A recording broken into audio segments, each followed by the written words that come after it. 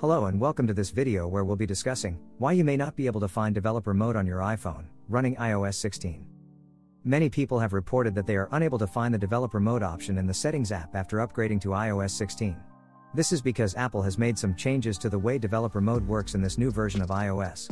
Previously, you could access developer mode by tapping on the software version option in the About menu, and then tapping repeatedly on the version number until the developer mode option appeared.